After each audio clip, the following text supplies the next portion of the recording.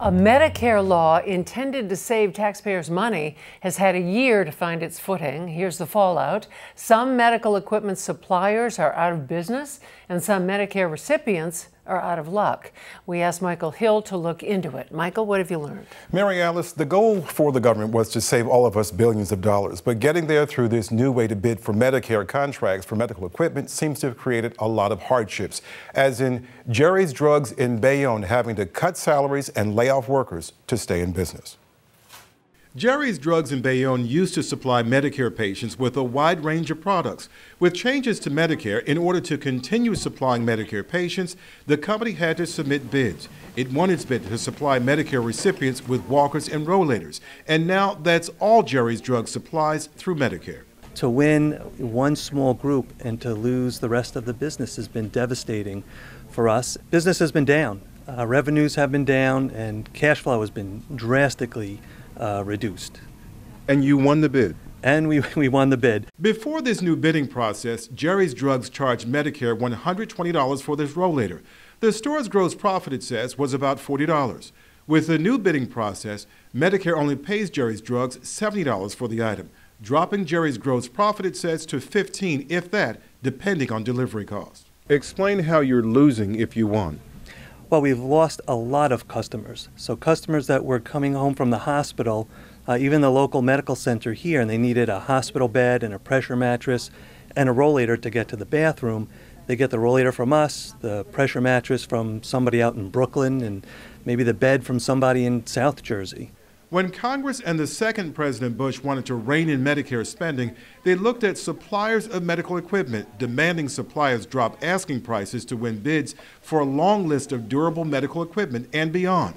Beyond, as in throat cancer victim Bob Walsh's cans and boxes of nutrition because he feeds through a tube in his stomach. I went for a week with no feeding supplies. Bob says when the new bid contracts began last July, he got caught in the crack between the old supplier and finding a new one. He says he lived off water and Gatorade for a week until his old supplier, Twin City in South Plainfield, donated a box of cans. It took over a month before they even started bringing it. More than that, probably maybe 2 months. How could it take 2 months to give you what you need, your food? I had to go buy it and pay cash for it.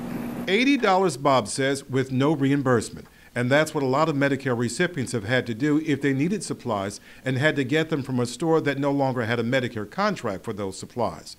Some stores have gone out of business, others merged with a partner. For those still standing, like Jerry's Drugs, the marketing director, Herb Passerman, has struggled with realities of the government saving taxpayers' money. It creates a general feeling of a depression. Medicare used to pay suppliers from a fee schedule, insisting it was overpaying for supplies. Now it says competitive bidding already has saved taxpayers $400 million in the first 2 years and projects that will grow to nearly $26 billion, Mary Alice, over the next 10 years. That's astounding. What's the future of this bidding process, though, given the problems that you just pointed out? It seems that the Centers for Medicare and Medicaid Systems thinks that everything is working okay. This new line, this third round, is supposed to go into effect in 2016. The Department of Health and Human Services just had an auditor's report done. It found none of the complications that we're finding in some of the stories. So it seems for a lot of the government, there's almost a blind eye and perhaps a deaf ear to some of the real issues, the realities of what's going on out there.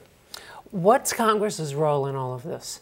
Congress, of course, is the one that passed the law, and of course the president had to sign it into law. President Bush did back in 2003. The Obama administration has said that there were reasons for delays with this to really get started a couple of years ago. But again, when you're talking about the government goal of saving taxpayers millions, perhaps billions of dollars, Congress has even gone along with this. There were some senators last week who wrote a bipartisan letter to Health and Human Services and Centers for Medicaid and Medicare and said, look, we have this auditor's report, but we know the realities of what's going on, and you must find ways to fix this and save this program, perhaps, and save taxpayers and beneficiaries some money as well. And we'll monitor that. Thanks so much for being here on the set. Michael Hill. Thank you, Mary.